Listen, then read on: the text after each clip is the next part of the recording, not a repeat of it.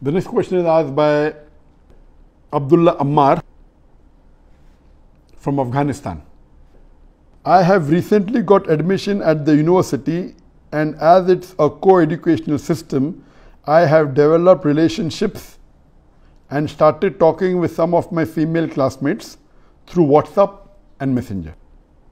Even though we consider each other as brother and sister relationship, but I found that this is leading me astray from the straight path. Like I cannot pray at times right now, and I cannot concentrate in my salah and many more things. Can you please tell me if it's permissible what I'm doing is right? And if it's not permissible, please give me an advice how can I get myself out of this situation. It's not only me who is going through these situations, but there are many Muslims whose fate is same as mine. There is another question on the same topic asked by Asad Nadeem on the YouTube. Can people of opposite gender be friends? The question posed by Abdullah Ammar from Afghanistan is a very common question, and it's common today that people go to co-educational schools, co-educational universities, and it's very common that when they go there, they have friends of opposite sex, as the question posed that can you have friends of the opposite gender, and they get involved and it leads them away from the teachings of Islam. As far as having friends of the opposite gender is concerned, what do you mean by the word friend is important. If you're talking about acquaintances, having of opposite gender, no problem having acquaintances as long as you do not break any of the teachings of the Quran and Sahih Hadith. As long as you do not break any of the ruling of the Sharia, you can have acquaintances of opposite sex. And we'll come to it, inshallah, shortly. Regarding saying that I consider them to be my sister and brother, you have to understand what do you mean by brother and sister. If you're talking about brother and sister in humanity, no problem. If you're talking about brother and sister in faith, no problem. But this brother and sister is not the same as brother and sister of blood. This is totally nonsense. You know, like we have in India, a girl ties a rakhi to the boy. She is my rakhi sister. There's no rakhi sister in Islam. Sister in humanity, okay, like I say, sister asked a good question. Sister in faith, no problem. But all these sisters of humanity and faith, you have to do full and total hijab with them. Only with your blood sister, where your parents are common, whether both parents or one parent, then the hijab is relaxed. Even with your cousin, you have to maintain your full hijab. The problem is that we see in the Western countries, it's very common that there's intermingling of sexes.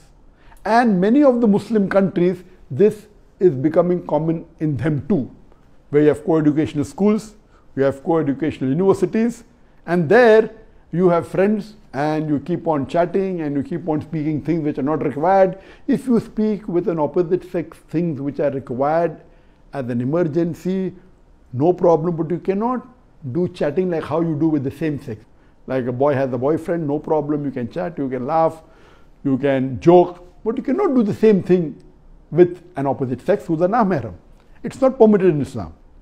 What we find, and it's very clearly mentioned, as far as the hijab is concerned, before talking about the hijab for the woman is given in the Quran that a Muslimah should be properly covered, and I discussed that in my previous session, then also in my lectures, that complete body should be covered. The only part can be seen are the face and the hands up to the wrist, etc. But this is only the hijab of the clothes.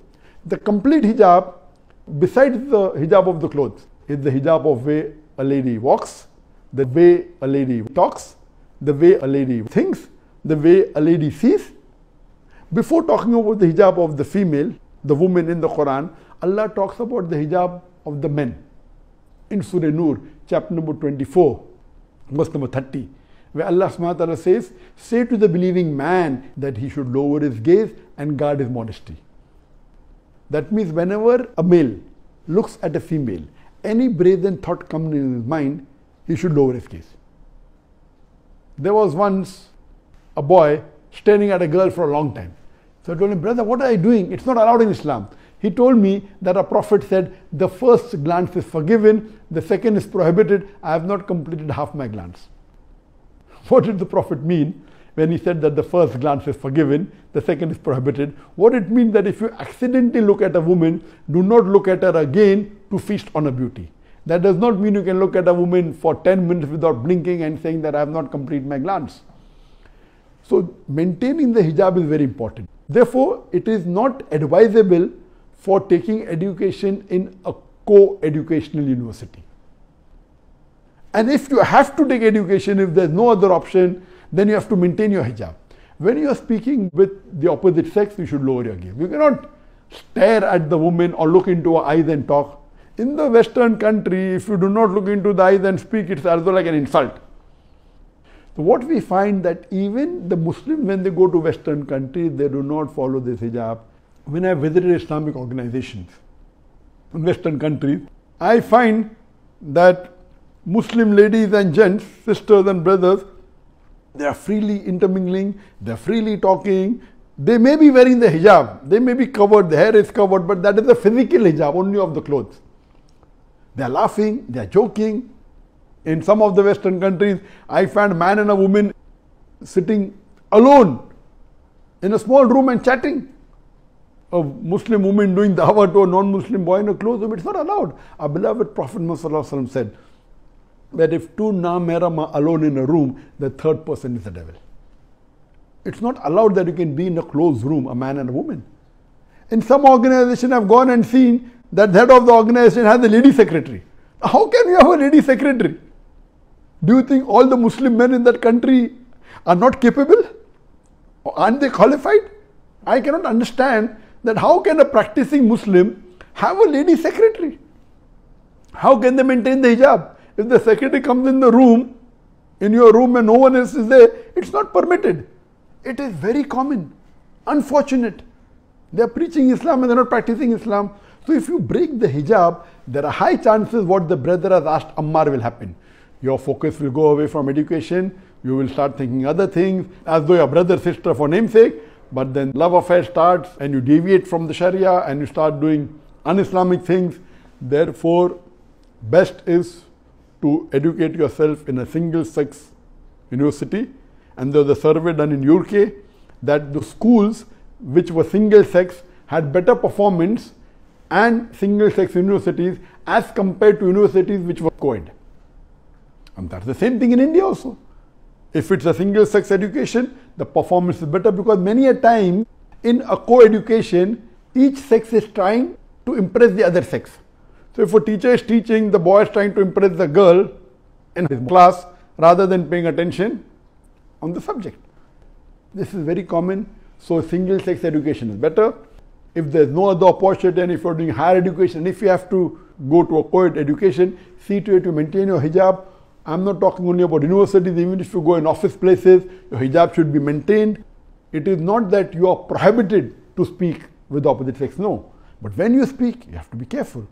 There's a verse revealed in the Quran in Surah Ahzab, chapter number 33, verse number 32, which is addressed to the wives of the Prophet, to the Ummahatul Mu'mineen. It says that, O wives of the Prophet, be not too complacent in your voice, lest in whose heart is a disease, he will have desires. Imagine the wives of the Prophet. They are called as Ummahatul Mu'mineen. It is not permitted for anyone else to marry the wives of the Prophet even after the Prophet has died.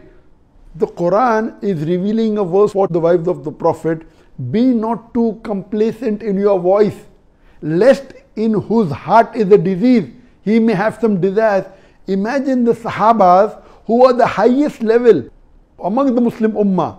The Prophet said the best generation was the Sahabas.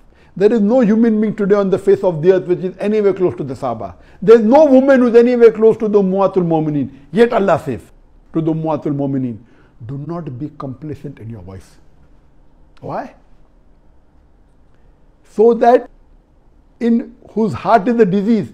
Can the Sahabas have a disease in the heart? You cannot think of it. Yet, for safety, as a precaution, Allah revealed this verse.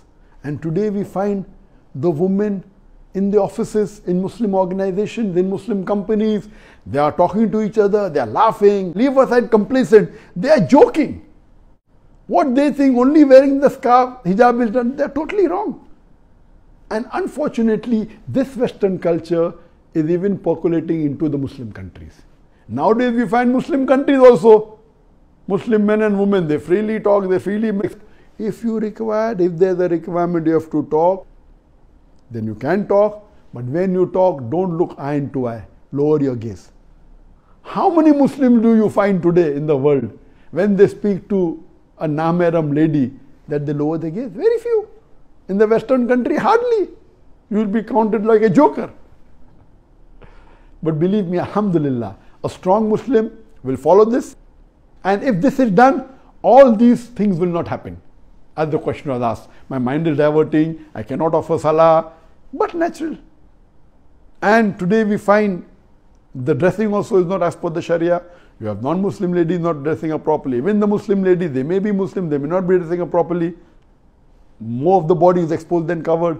So all these things, you have to maintain the hijab. If you maintain the hijab, the men maintaining their hijab, that whenever they look at a woman, they should lower their gaze and see to it that they are also not too friendly, only talk when is required, when there is a requirement.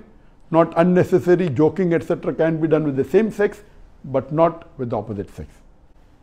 Hope that answers the question.